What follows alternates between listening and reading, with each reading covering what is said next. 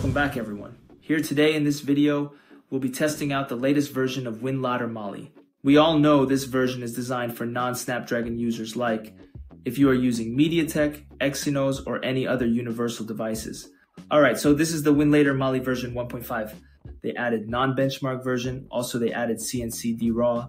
Also, one more thing. In the same recent update of 4.1, they made a lot of changes, fixed some stable wine versions, bugs, they updated all game presets. They also added DirectX 2010 library, that's pretty good, and improved performance. Alright, go to Assets. Here I'll go with the non-benchmark version. Simply download and install the package. Now open Winlator. Allow permission. Go to Settings. Set box 86 and 64 to default. Also set both presets to compatibility. Save the settings. Add container. Set screen resolution to 800 into 600 or below. The graphics driver and DX wrapper are same as usual. Set audio driver to pulse audio. Enable FPS. On wine configuration, all these are same as usual. Set max video memory. Go to advanced. Set startup selection to aggressive. This version of Winlator Mali is actually pretty stable, like you won't face any black screen issues, unless if you set it to lowest graphics settings.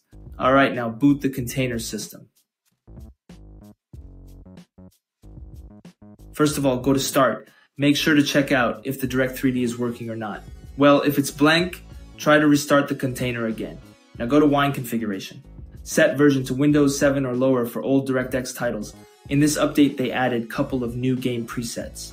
Like if you have any game startup issues, you can try these preset fixes. Now go to Install Extras. Install these packages. DirectX 2010 libraries, NVIDIA PhysX driver, OpenAL, and also Visual C++ package too.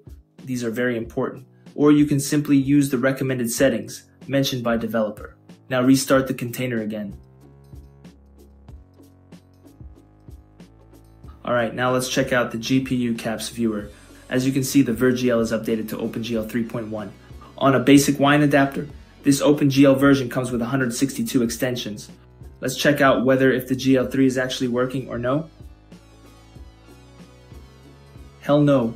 Nah, it's not. I mean, the GL2 works as usual without any issues.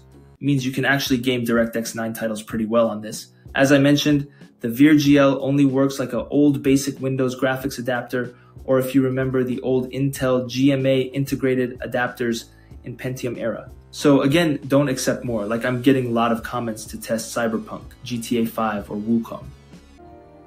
I mean, it's alright, like... Alright guys, let's test out some titles at max level of settings at 800 by 600 resolution. Hey, how's it going? I'm Rachel, Samantha's friend. I heard your plane finally got in. Well, welcome to Bayview.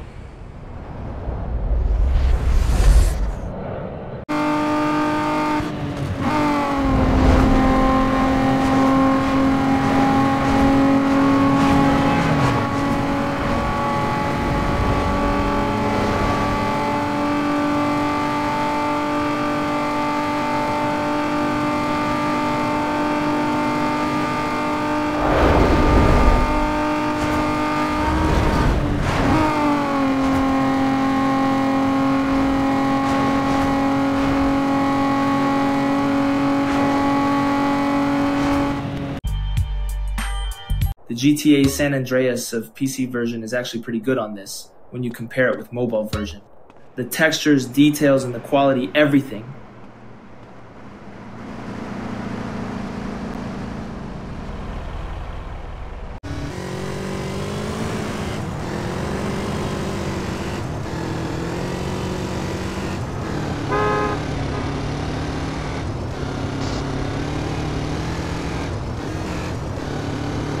Anyways, that's all for today's video, guys. Hope you liked.